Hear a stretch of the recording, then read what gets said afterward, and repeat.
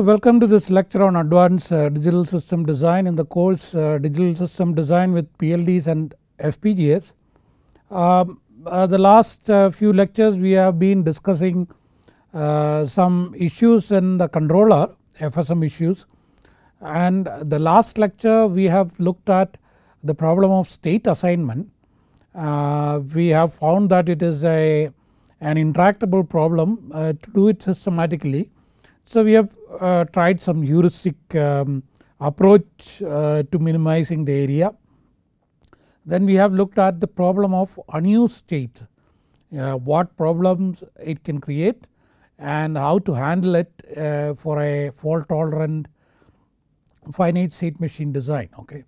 So when I say fault tolerant, it depends on the application, but nowadays in general it is not a big problem to take care of that because we are not limited by too much by the area. So it is better to take a safe approach. We have not completed that, maybe the last few slides were kind of remaining. So in this we are going to review that part. So at that time I will complete and continue with some more issues in the finite state machine. I am hoping to complete that today and look at the issue of synchronization briefly, because we cannot kind of take an extensive analysis and all that in this course. We don't have time, it takes quite a few lectures to complete it, but then in a gist what is the problem, what need to be done, at least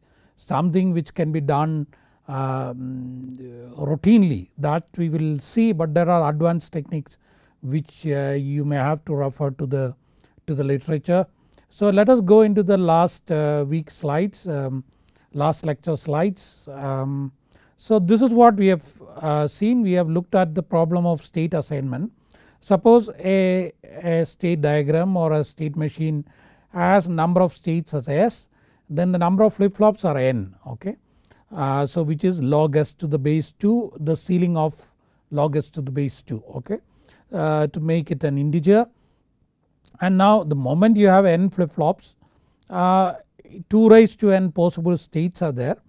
The assignment talks about assigning this 2 raised to n to S. Okay. First of all, how many possible ways to do the state assignment? It is a problem of permutation, because states are unique and this 2 raised to n possible states are also unique. Okay. So it is a permutation. So it is a permutation of 2 raised to n comma S, and for even a reasonable size FSM, it is a medium level FSM, we can say, like states is 17 and n is 5, we will end up with a huge number of possible assignments. And suppose our aim is to minimize the logic area of next state logic and output logic, then this is an intractable problem. So we look for the heuristic solution to these two problems, and definitely if you look, we are, as far as say you take the next state logic optimization, wherein we are looking at the next state as a function of the present state and input. So when you minimize, we are trying to play with the min terms which is formed of the input condition and the present state, and what we have controlled is the states, because we are assigning the states. So that tells that if we look in the next state table, and this is what we have controlled. I have written the assign the state, but assume that this is Si and this is Sk. We are trying to find, and this is Sk, both are Sk. Okay. Now I put kind of numerical values, but assume that this state is Si, this is Sj, this is Sk and Sk. So if Si and Sj transit to same next state Sk under the same input condition, then we will end up with, say, when you form equation for D2, D1 and D0, see D2 has 2 1s and the min terms are like that, and you know that it differs, since I have assigned this as 0 1 0 0 1 1, it is logically adjacent, and when you group it all rest are same, and when you play with logic adjacency theorem, this Q0 literal will go off from the resulting kind of phi literal product term. Okay. So that is how it happens. So this can be applied to the more number of states, but there is no fun in trying to do that with the 3 states. It should be in powers of 2, because we can eliminate if there are 4 kind of logically adjacent assignment, then we can remove 2 literals. Then if it is 8, then we can remove 3 literals and so on. But these are, as you go higher the chances are less, but definitely this like 2 states producing the same next state for same input condition is a possibility.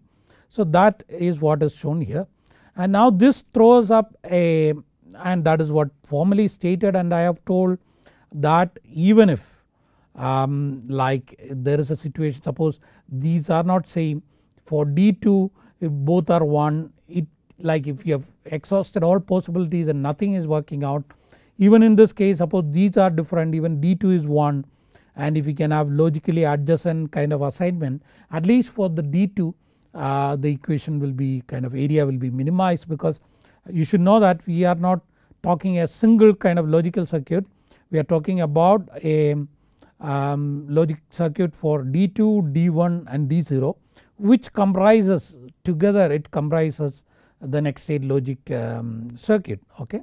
Now this kind of prompts us how to do the output logic minimization, a heuristic which say for a Moore kind of output, we say if there are Si, Sj transit to same Sk, sorry, it produces same output. Okay, because the output is a decode of the present state. Then this being same, if we can make this Si and Sj logically adjacent, which is an example is shown here 0 1 0 0 1 1.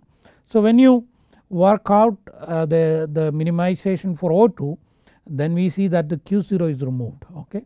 So and this can be applied to the powers of 2 like 2, 4, 8 and so on, and in the worst case even if it is okay, if for one output it works. Okay. So that can be done, and I am not sure whether the tools do it, but then you can write even manually, but at least if the tools offer such a thing, you can choose some kind of options while synthesizing or write some attributes in the VHDL code to be able to do that by the tool. Okay. So that's the formal statement. Then we have looked at this, the problem of unused state, like you have S states and N flip flops. Okay. And now when you take N, the log S to the base 2 could be a fraction, and then we take a ceiling. So there are some kind of states which is kind of left, which is not required here, because we are taking a ceiling, we are taking the highest integer from this, and so we have 2 raised to n minus s number of states which is unused. An example is shown here, like if number of states are 5, then we will have to use 3 flip flops for binary encoding. Then there are 2 raised to 3 minus 5, 3 unused state. And then we said that suppose this is a state assignment we have used 0, 1, 2, 3 and 4. There are unused state 5, 6 and 7. Now how to handle this unused, what to do with this unused state, and what we said that by chance if some flip flop change state, say here we took an example, suppose the state machine was in this state and it by like Q2 has flipped its bit by noise, then it gets in here, what happens? So at least like we can list out all the possibilities. One thing is that we can hope that it gets back somewhere. Okay, maybe it is 101, it get back to 100 by a flip or whatever. You can think of most probable case, one bit flipping and getting back to 100 or 001. If it gets back to 001, all the more better, or it could get stuck there, it could loop through all or some of the states and so on. But the dangerous thing is that suppose it is looping through some states here and it produces some random output, which suppose we have not taken care in the design, then it could be very pretty disastrous. And that is so let us talk about the fault tolerance. And we have seen an example where it can happen. Suppose we write the next state logic VHDL code like that, and we say case present state is, and say when S0 when S1 we say up to S4 up to 5th state, and for when others we assume that no, let us minimize the next state logic kind of area, and we said next state is don't care. Okay, this is a don't care of the standard logic. And then naturally the synthesis tool is going to consider these states, you know, like 5, 6 and 7 the way it wants, you know, it will be treated as far as the next state logic is concerned, this could be treated as 1 or 0 or 1 like that, you know. And the way the synthesis tool take it 0 or 1 decide what happens once it reaches there. Okay. So we have taken an example, the next state, suppose the synthesis tool is working on this problem, and 0, 1 up to 5 is defined properly, and 0 up to 4 and 5, 6, 7 is not defined, and assume that 1, 0, 1 we said irrespective of the input condition we have not specified, it is a don't care. So suppose for D2 it is treated as 1, D1 0, D0 1, then what happens is that by mistake like by some kind of error the state machine get into this state, the next state as by this table is 101, so it will get stuck there. Okay. Similarly in the case of take this case, you have states 5, 6, 7 we said don't care, and the synthesis tool treat it as 110 for this, and 110 is 111 and 11 is 101, then you can see that it goes to 101, the next state is 110, so it comes here, the next state is 11, it comes here, next state is 101, so it loops through that. And we have not even looked at what is the output. Okay, your output the way you write, you know, you might say that during this state the output is some state 1, when others you say it is 0. So for all that maybe during this 101, 110, 111 all the output may be 0, most of the time it will end up like that, and that could be kind of the way the active logic is kind of defined. It could be dangerous because there could be some active low signal, and which could, like you have a maybe reset bar or enable bar or write bar, then you will find that that signal is asserted and something happens. Okay, and depending on the application it could be disastrous. So we said the solution, so it is not a good idea to leave it as don't care or not specified. We have to bring, if it gets into unused state, we have to bring it back to some valid state, you know, that is important. Now when I say valid state, most of the time, at least we have to in the picture I have to show some state. I cannot, there is no, it is very illogical for me to show the arrows here or here, so I show it at the beginning. This need not be true because this is a kind of the power on initialization stage, and blindly we cannot bring it here. Okay, so that you should remember, unused state should be brought back to a safe state. It could be the init state but need not be. Okay, so like in the code when you say when others, you should say next state is something, some safe state. It need not be init state, you have to look at the application. Okay, don't, like the problem with all this is that you by habit you put an arrow like that and forever you will be putting an arrow, like the some things habit builds and people put an arrow happily without ever thinking about it, and or just write when others next state is the starting state and you think you are safe. It cannot, I mean it can be disastrous again depending on the application, because this could be a very long drawn control of some huge machinery which is moving. Say I am maybe exaggerating, but I always whenever I see this picture I see the space division, they have a launching rocket, and normally it gets assembled in one place and to the launching pad it moves kind of over a trolley. It takes maybe half a day or 1 day to reach there, it goes all the way slowly. Now as I said I am exaggerating, assume that this is a state machine controlling that movement, and by say it has moved 80% and 20% is remaining, say half a day is remaining, and that state machine gets into this unused state and you just bring it back to the original, and that poor trolley which took maybe almost a day to reach here goes all the way back there. You can imagine much dangerous example, like this is definitely an exaggeration, but like you can take medical where human safety is involved, and I suggest that you be very kind of serious about, as engineers, very serious about what you are designing. Okay, many people don't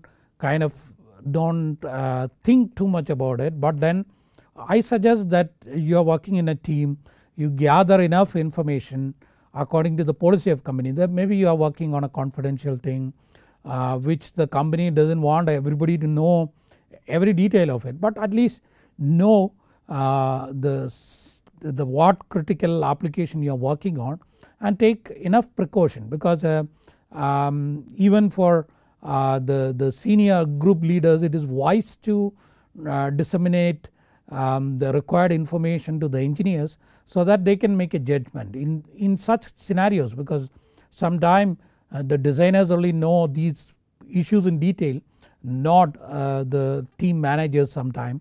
So you have to take care of that. So that is what is written here, and definitely there could be, you might ask why not, suppose the state machine was in this state and by noise it has gone there. Is there a possibility that it can it come back to the same state? Okay. So now that is a tricky question. You know that it is, at least from without extra information, is not possible, because this state is something which is kind of memorized till the transition. Once it transits, we are not storing the last state. Okay, we are deriving the next state from the current state. Okay, but we are not, like, you cannot travel back, we have no logic to work backwards. Okay, otherwise you should keep a copy of like the next thing is that you keep another register, you make a copy. But then the issue comes, if by noise it gets here, how are you sure whether the copy is wrong or this is wrong? Okay, so it prompts that if you are adding redundancy, then you have to have at least 2 copies and you have to take a majority vote, like you have the state machine. So you have 3 kind of state transition happening, and if something goes wrong you take 2 out of 3 voting and do it. There is another interesting possibility that you can use error correcting code for the state assignment. That means that you have to add redundancy to the state. It means that in this case, suppose we add 2 extra parity bits and assume that there is a distance between these valid state. Okay, like if you have learned about error correcting codes, the Hamming code and Hamming distance and all that, at least say 2-bit distance, and if the 1 bit flips, then you can decode the maximum likelihood decoding, which is the nearest neighbor decoding and all that. If you have learned some communication, you will be clear about it, but this could be done, but this is at the cost of kind of extra parity bits, extra bits, and in the case of error doing the decoding and all that, that extra hardware is required. So which essentially talk about the error probability. So you have to really kind of determine what is the probability of error, or what is the mean time between failure of the state machine with regard to this unused state, and if it is not a very large number, then you have to take a kind of call on implementing this error correcting code and all that. It definitely should follow some analysis, some reasoning. Blindly you should not kind of add these redundancies, wasting area, maybe increasing the delay and so on. So that is my kind of call on this fault tolerance, but it is always safe when you say when others next state is an init state, at least for this don't blindly write the init state, analyze the application. Is there another possibility, another probable state where it can be brought back, should be thought about. So that is my advice on that. So let us move back to the state machine again. So here you see this output logic. Let us concentrate on this for a while. Many a times you find that, say, it may happen that this is quite fast, next state logic is fast, that means it is able to kind of make the state transition quickly, but this delay is huge compared with this. That means that you are slowing down the clock to match this output logic delay, because output has to reach at the output. So, or it may happen that there is an event, and with regard to that event there is a state change, and you are producing the output. When the state change happens, you know that there is a TCQ delay from here to here, then there is a T output logic delay. So in response to some input, it might take a 1 clock period for the state to change, then TCQ plus T output logic delay for the output to come. So at least in some cases this output delay may not be kind of tolerable, I mean that may be high, so the output delay is TCQ or TCO plus T output logic, that is what is written here.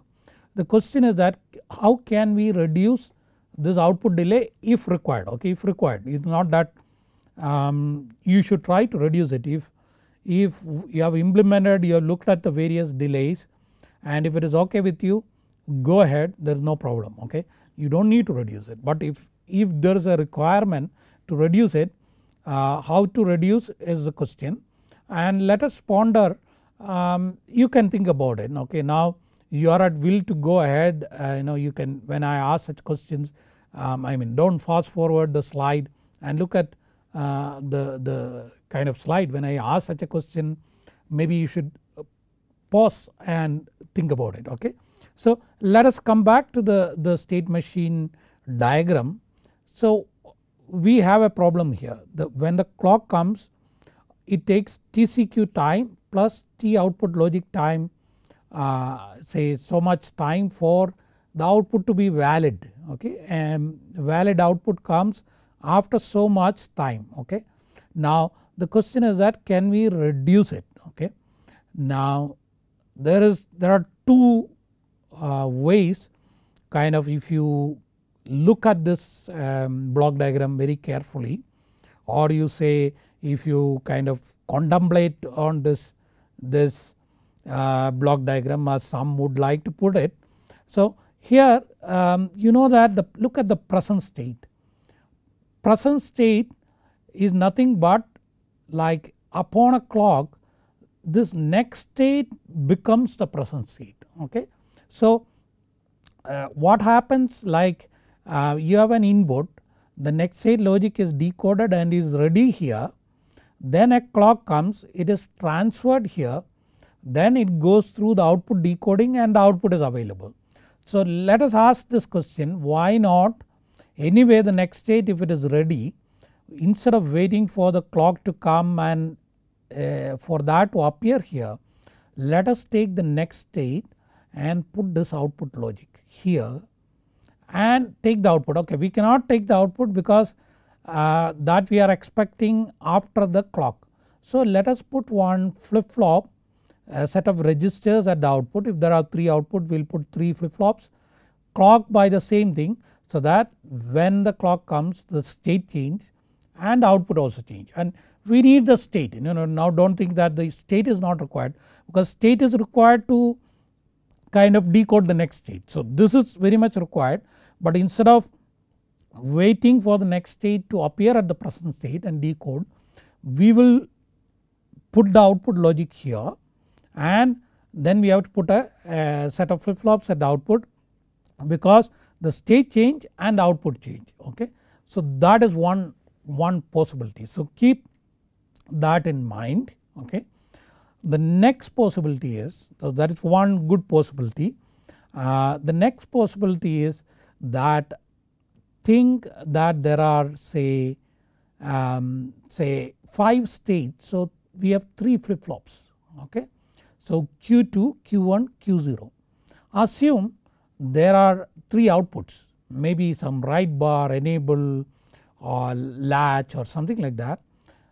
Can we encode this output in Q2, Q1, Q0 directly? Okay, that means whether we can take Q2 as enable, Q1 as write bar, Q0 as latch or something like that. Okay. Now, then it is a great thing, because then need any logic, this is removed and the delay is TCQ. Okay. Now the earlier approach also is the delay is TCQ, because upon the clock this output comes out of the register. Okay. So these are the 2 probable method, and now let us look at the diagram. So this I have written. So this decoding from the next state looks like this. You have initially we used to put the output logic here, now we put output logic here next at the output of the next state logic, and we put the registers for the output, and which is clocked by the same clock, because it has to, the output change has to synchronize with the state change. Okay. When this next state for which the output is decoded becomes the present state, that output with regard to that next state is available at the output. Okay. Now there is an issue.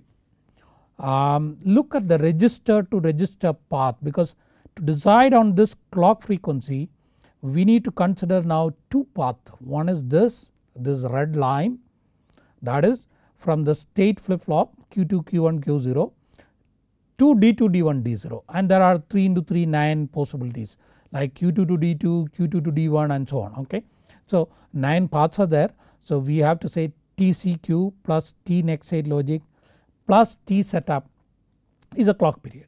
But you look at the other path where from this state flip flop through the next state logic, through the output logic, it reaches this output flip flop. So you will have TCQ, T next state logic, T output logic and the setup time. Okay. So this is like you will be asking, okay fine, the output delay is reduced, but what about this clock period? Now the clock period might take a bad turn, because it could be more, but mind you there could be some kind of consolation, because next state logic is a combination circuit, the output logic is a combination circuit.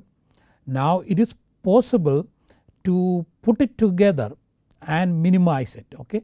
Now instead of decoding from the input and the present state, the next state, and then decoding the output logic, we could, what I mean is that you can think of this as a single circuit where the output is decoded directly from the input and the present state. So if the tool is able to flatten it, put as a contiguous kind of circuit and minimize it, maybe this next state logic plus output logic delay might be comparable to this original next state logic delay, then we have done it, nothing is lost, and the output delay is reduced. Okay.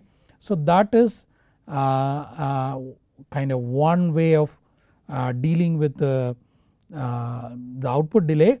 Now mind you, what with regard to VHDL coding is required is that we used to write at the beginning, like suppose if you are writing a process, we will write case present state is when S0, what are the outputs which are in like 1 and 0 we write.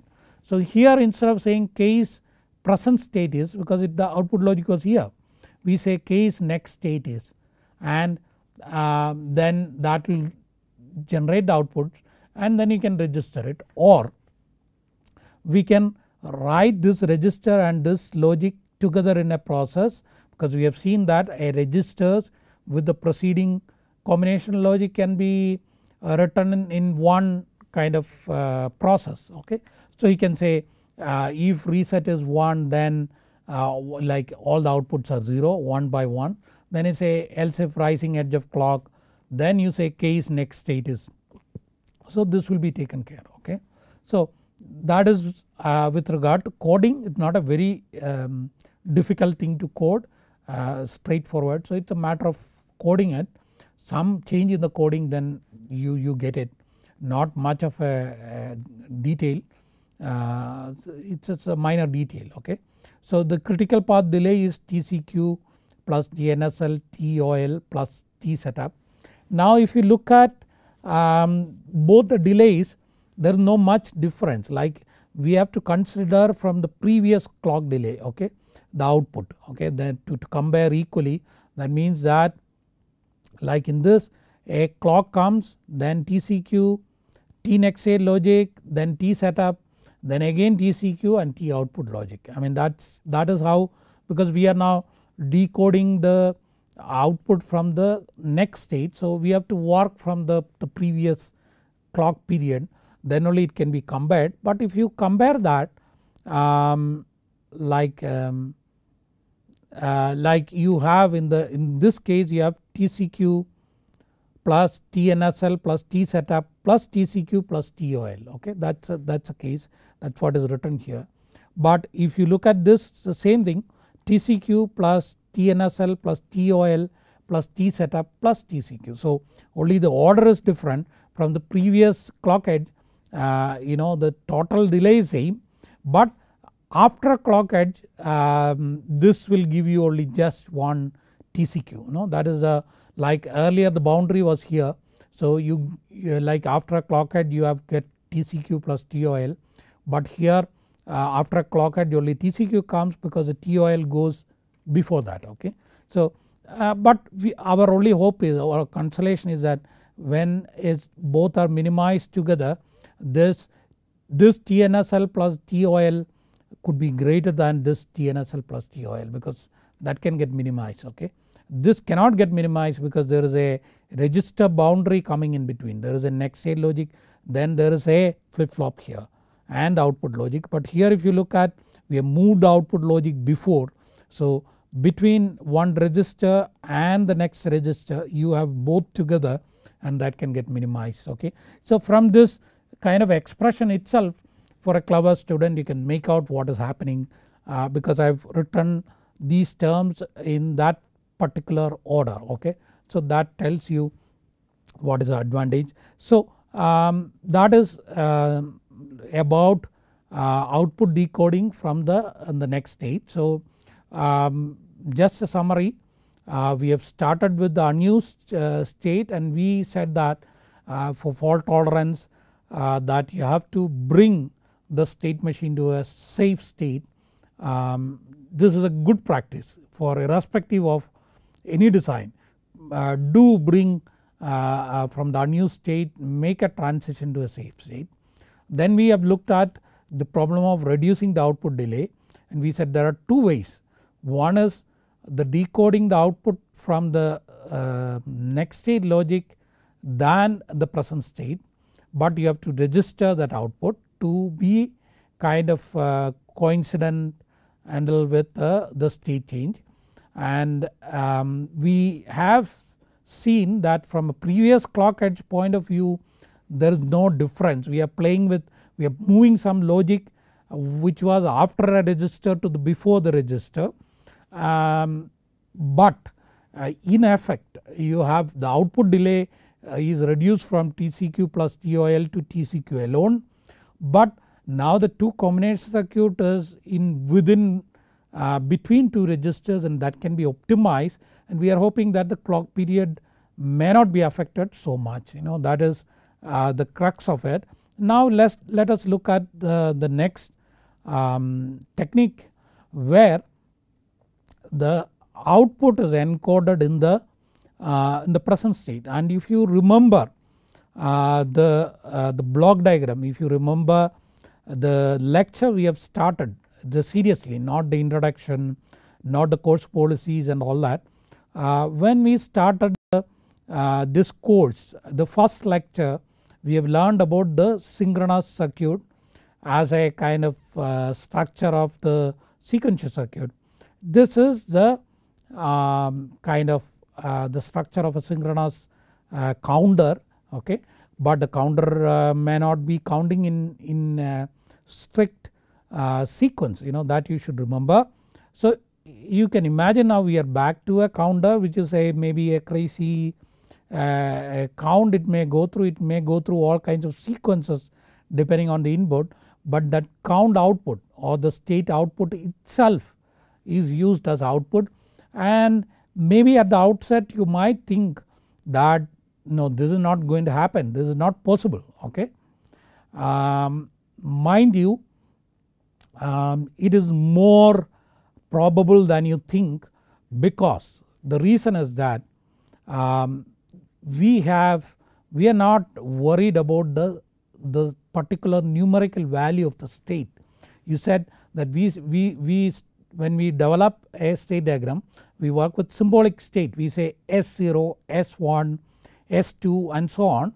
Then we assign it to reduce some area and all that. So the same technique can be applied, because we have some two output and two flip flops, say we have the freedom of choosing the state.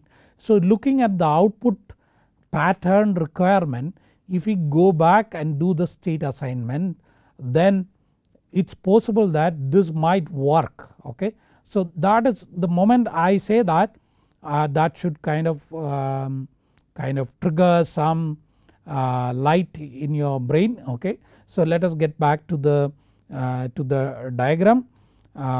So here addition to that, okay, now let us look at it. Maybe we take an example, say take this example, okay. So here the output delay no doubt it is a TCQ, because as soon as the state changes the next state, the present state get next state, and the output is same as present state, so it is valid. So the output delay is TCQ, exactly same as the previous technique, and assume that in our case we are 4 states S0, S1, S2, S3, and there are 2 outputs. Assume again. Now this is definitely you will accuse me of cooking it up. Yes, I have kind of cooked it up, but these are the kind of possibilities. Like you have 2 outputs, write bar and enable, and if you care to look at it, the S0 the outputs are 0 1, 1 0, 1 1, 0 0, okay. So these are unique patterns 0 1, 1 0, 1 1 and 0 0. So why not to the state S0 we assign 0 1, like Q1 gets 0, Q0 get 1, and S1 1 0, and S2 1 1, S3 and 0 0. That means that straight away the Q1 can be used as write bar and Q0 can be used as enable. So many times you do not even look at that possibility. It may happen nowadays. What happens is that you do such a kind of suppose say the pattern was 0 0 0 1 1 0 1 1 sequentially, and we have used the enumerated data type, then internally the synthesis tool has done a sequential assignment. We have seen that most synthesis tool will do a sequential assignment, which is nothing but 0 0 0 1 1 0 1 1, and it will automatically match. You will find that when the equation of the output is derived, the right bar will be, you will find that is automatically Q1.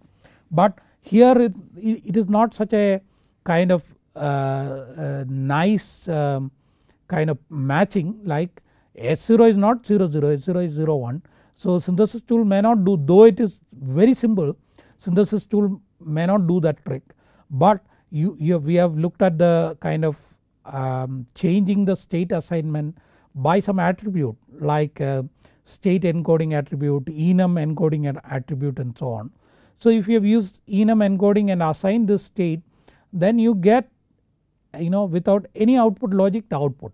So this even compared to the previous technique, this is a very kind of possible technique which you should look at it, okay. So I have told you the reason why it works, okay, because we do not care about the state assignment. So we can do that state assignment. Maybe it may not minimize the next state logic or output logic. Output logic definitely, because there is no output logic at all, okay. Now this is quite neat. Still you will accuse me of kind of manipulating it to look very nice possibility. Yes, I agree that. Now what we have done, that there are two outputs, there are 2 raised to 2 possible patterns, okay, and so 4 possible pattern, and we have exactly 4 states, and these each pattern is not repeating, it is unique. So everything works out very nicely for us. What if, like in this case, what would have happened if, say in S2 the same 0 1 appears, no, then there is a repeat. So there is no unique output pattern to distinguish the state, okay. So that is a possibility. Like we have like this case, you look at this case, here the same scenario where the output pattern is different. In state S1 the output is 1 0, S0 it is 0 1, S2 is 1 1, but when it comes to S3 it is again 1 0, okay. So there is no way now to use Q1 as right bar, because these two states are kind of identical. But we can do one thing, we can add an extra flip flop, okay. So actually to encode 4 states we need only 2 flip flops, but for us to reduce output delay, what we do is that we introduce one more flip flop for the present state, no harm, okay, absolutely no harm. So that is what we are going to do it. We introduce like Q2 there were only 2 flip flops, we introduce an additional flip flop, and where this pattern was repeating we made it different by making this extra bit 0 in one of the state where the output is repeating, and in the other state where the same output pattern is there we put it 1. So now you look, this is 1 0 0, this is 1 0 1, rest of the places you can make it 0 or 1, it does not matter.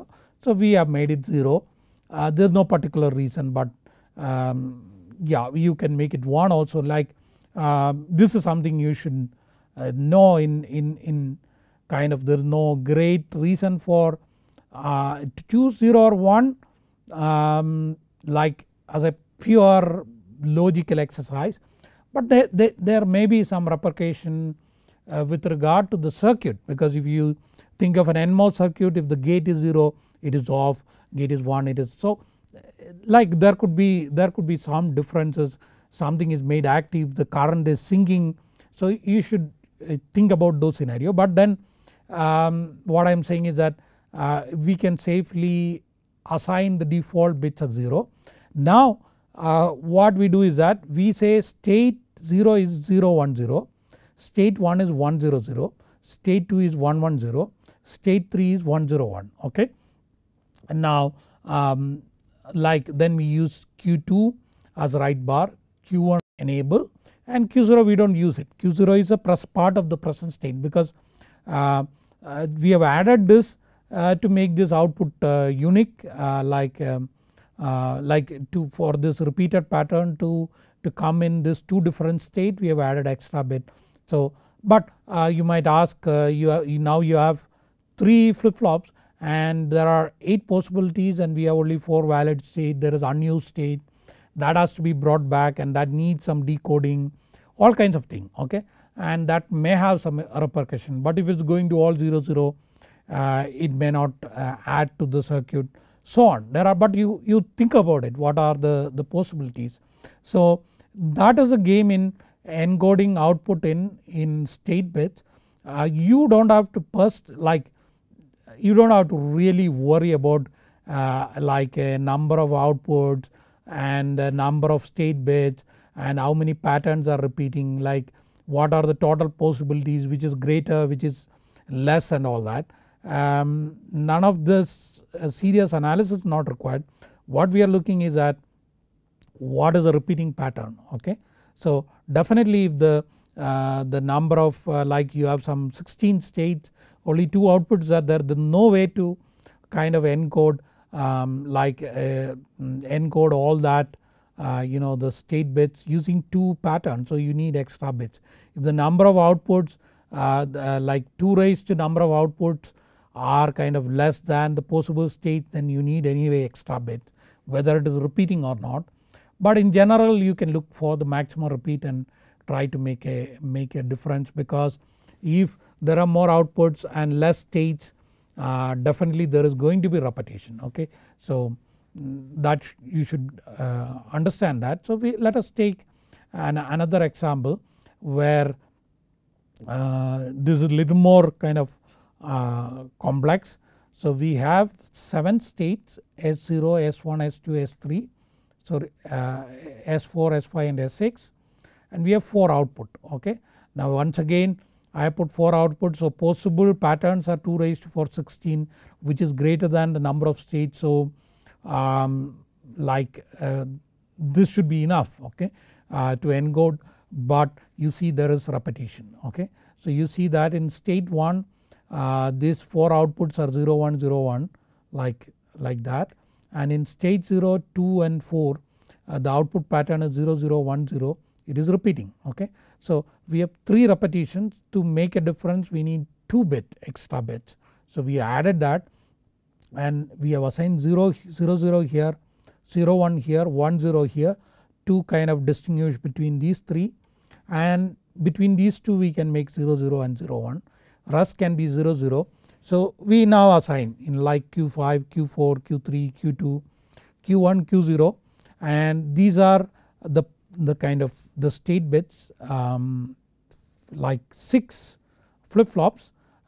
Frankly we require only 3 flip flops, but then in this scheme we end up with 6 flip flop and possible states are 64, but we get now the output directly encoded in the state bit, like you have Q5 as address 1, Q4 as address 0, Q3 as right bar and Q2 as enable. No? So this is a good mechanism to reduce output delay. So the rule is simply stated, identify the state with same output value.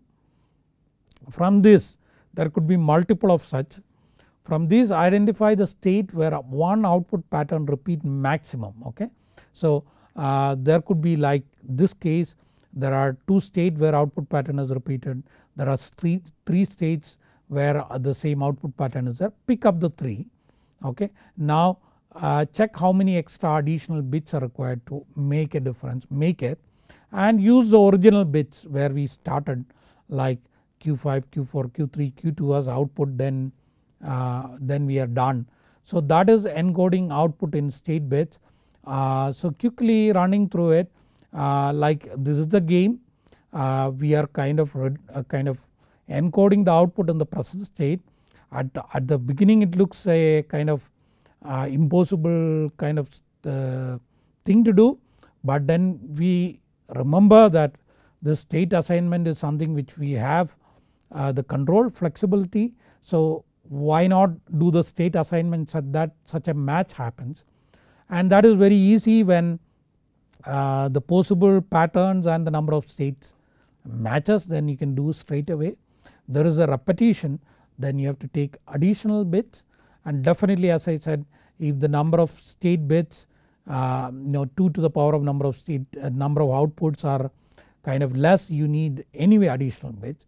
Otherwise if it is greater, then we have to look at the repetition. You can work out that kind of case, and then you can do a proper state assignment to encode the output in state bit, which reduces TCQ. Altogether it throws the output logic, but definitely you should be asking this question. Now we are playing with the state assignment, what happens if this increases the next state logic delay. Yes, these kind of questions should be asked, analyzed. I don't think the tools do it, because the tools many a times choose a kind of fixed kind of state assignment with which this cannot be done. But then you can do like at least in simple cases you can do an analysis and try to do this yourself. Maybe there are the tools complex, very good tools might try to do this. You have to check the tool manual.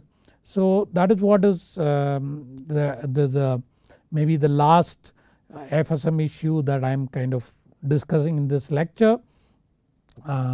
Now we have another issue called synchronization. So that maybe we will complete that in the course of the next lecture, and then we have to do we will look at the devices called programmable logic devices. Then we kind of play with the tool before getting into maybe FPGA. We have to learn the test bench to be able to use the tool, because I think we have learned enough to write the VHDL code for data path and the state machine, because you know all about the coding the combination circuit, various syntax, what it means, how the simulation work, how the concurrency is simulated, just for your understanding. And we have looked in detail about the sequential elements, sequential circuit, registers, how to code using various construct, what it means, and then we have looked at in particular about the finite state machine as a separate lecture. We have handled it so that we have good grip on that. So this is good enough for synthesis, but to be able to do a good development, then we have to write the test bench. So I am planning to cover the test bench. Maybe I will in the next few lectures I will try to cover the programmable logic devices. These are being used less and less nowadays, not too much application, but from an academic point of view maybe it is wise to look at it. It's a nice architecture, but it does not scale to accommodate kind of complex circuit, and it also has some certain problems like lack of memory, lack of registers and so on.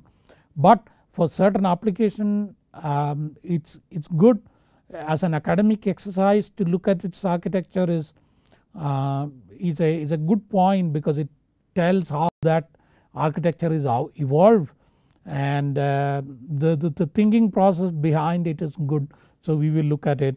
I don't teach that in my regular course because that is not being used very much, so that I kind of avoid. But then the course name itself had PLD at the beginning when I gave the syllabus some time back, so I will stick with it.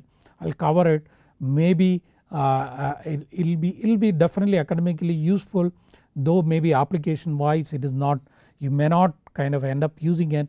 I don't know what happens after few years if you are kind of, this is being recorded in 2013, what happens if you are listening to these lectures in 2015. I don't know whether that PLDs will be useful, but in any way as I said I will be covering the kind of synchronization in a one lecture or so, then PLDs, then the test benches, then we can look at the FPGAs, and a case study and play with the tool to wind it up, and that will be a kind of good conclusion. So I think today we have looked at basically unused state transiting back to the safe state. Then we have looked at that was for fault tolerance. Then we have looked at the techniques to reduce output delay. One was decoding the output from the next state and registering it, and we have seen that analysis wise there is no kind of difference in terms of the terms involved, but there is that within the register boundary the output logic and next state logic is coming together, the minimization can happen, maybe the total critical path delay can come down. Second thing was that the decoding the output in the present state, though it looks kind of a less probable situation, we have found that it is quite useful thing to do, and we have looked at that technique, the algorithm for it. So in the next lecture I am going to handle the problem of synchronization, very important thing. As I said, I cannot do all analysis, come out with various the expression for the fault tolerance and all that. We cannot go in depth. I cannot go into the flip flop. This is something to do with the flip flop. I cannot go in. Normally in the course I go into the flip flop, try to analyze, bring out this issue, why it happens, a deep understanding from that point of view. But then if you accept that problem, we will see at least how to handle it. The most simple and most used techniques we will look at it. Without that I feel the course wouldn't be complete, so we will look at it. And so I hope things are coming to the end of the course. Please revise, otherwise when we kind of tying everything together at the end you will be at loss. So because when we have reached the FPGA, then we will be kind of putting everything together. We will be putting the digital system basics, we will be putting the VHDL, the FPGAs, the tool, maybe some board exercise, everything together. So unless you have a good grip it will be difficult to follow. Please go back and revise, learn it well, and I wish you all the best and thank you.